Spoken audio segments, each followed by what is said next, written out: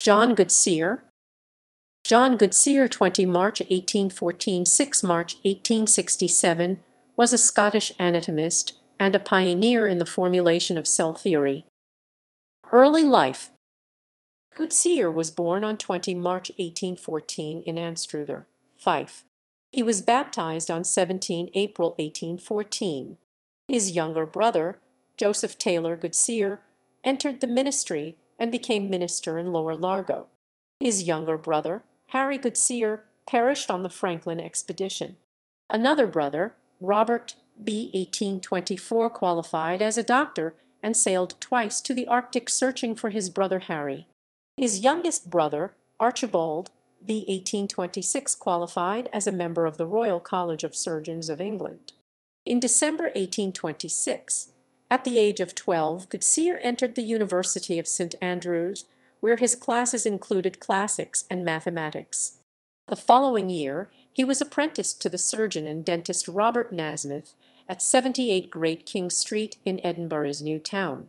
This allowed him to enter the Edinburgh University Medical School and also attend classes at the Royal College of Surgeons of Edinburgh.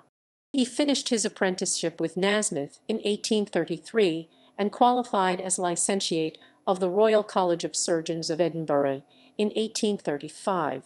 He then moved back to Anstruther to work in his father's medical practice, which allowed him to resume his boyhood hobby of searching the local coastline along the Firth of Forth for all forms of wildlife.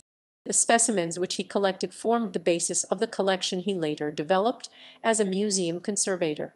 In Edinburgh, Goodsir had befriended Edward Forbes, who would later become Regius Professor of Natural History at the University of Edinburgh, and George Day, later Chandos Professor of Anatomy and Medicine of the University of St Andrews.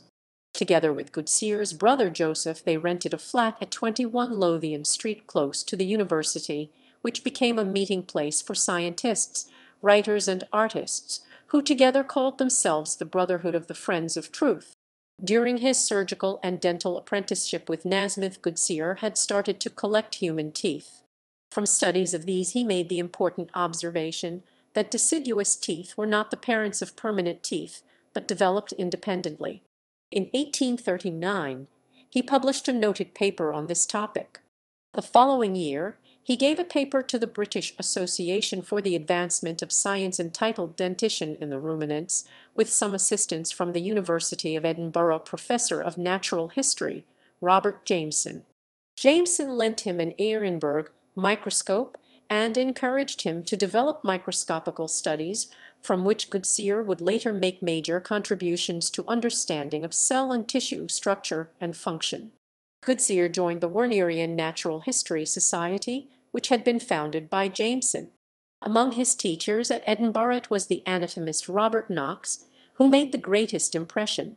Knox broadened Goodsir's idea of the importance of comparative anatomy in the scheme of life and in the medical curriculum. Knox appreciated his pupil's skill and gave him normal and pathological specimens to mount and preserve. The two kept in touch with each other for many years. Museum conservator and anatomy demonstrator. Cell theory. On the basis of his studies using the compound microscope, Goodsir developed his theory about the nature and structure of cellular life and organization.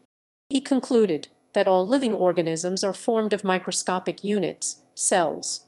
Goodsir was not alone in postulating such a concept, and the theory that cells form the basic structure of tissues in all plants and animals has been attributed to Matthias Jakob Schleiden and to Theodor Schwann.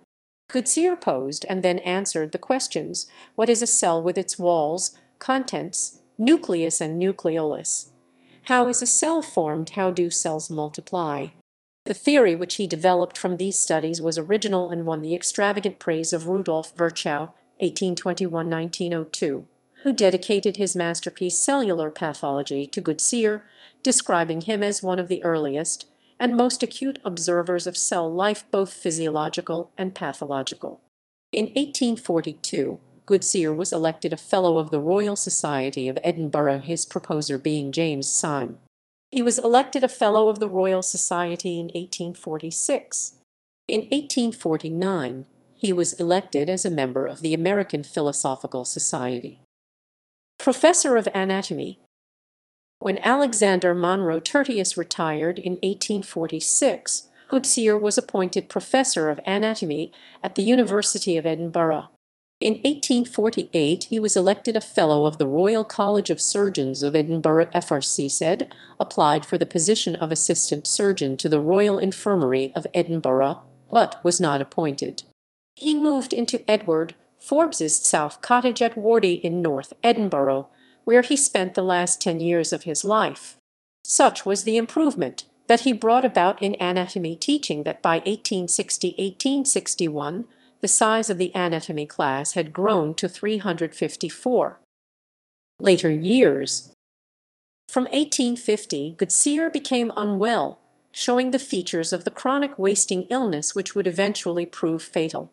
It made slow and insidious progress and assumed the characters of locomotor ataxia. Yet, despite this, after the death of his friend Edward Forbes in 1854, he took on Forbes's lectures in addition to his own. In 1863, he was invited to assist Sir David Brewster with an article for the North British Review on Faber's analysis of Gode's studies.